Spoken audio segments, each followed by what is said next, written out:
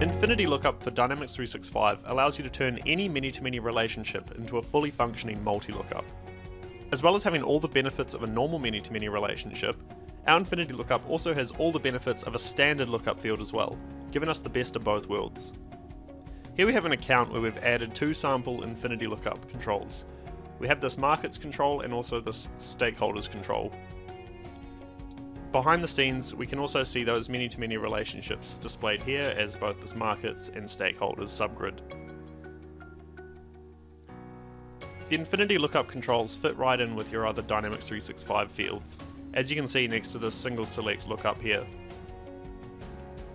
Your users won't need to learn anything new to use these controls, as the functionality closely matches standard lookups. Just like single select lookups, you can click into them and search for values,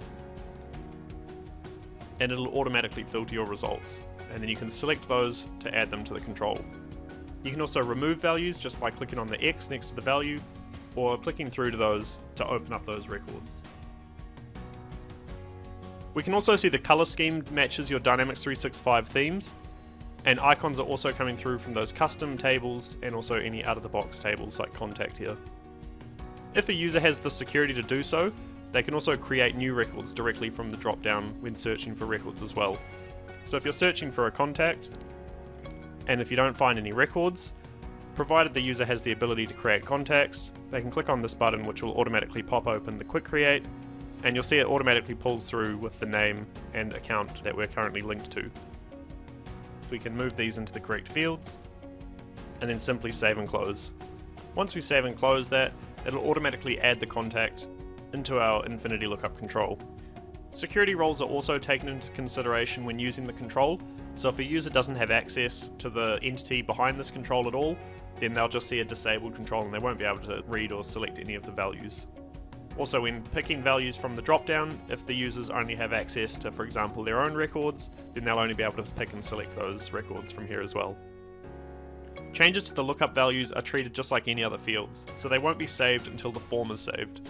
This gives users more control over the changes being made, without things unexpectedly being saved behind the scenes, like with subgrids. So any changes we make here, say we add one value and remove another value, you'll see that those show as unsaved changes until we're ready to commit those changes. And once we click save, that will actually go and save those values.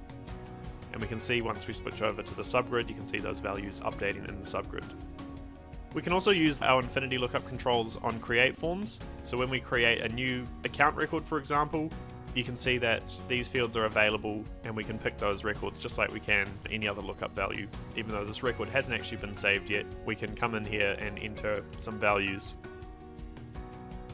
And once that gets saved, those will push through into that many-to-many field as well. And you'll see those now showing up against the record. And because this is just like a standard lookup control, we can make it required. So you would have seen before when we were setting up that new record, and even if we remove these values, it'll tell us that this is a required field. So it won't let us save now, as there's no markets that have been selected.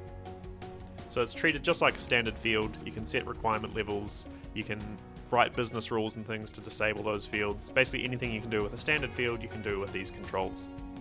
The controls are super easy to set up. All you need is your many-to-many relationship and a text field to bind that control to, just like we've got here with the markets and the stakeholders. Because that binds to a text field, if we go into our accounts view, you can see that we can display those fields in a view. So we've got our markets field here, and that's the same field that we just saw on our form. So you can see a comma-separated list of all of the values that have been selected from that relationship. You can also customize the look and feel of the search results.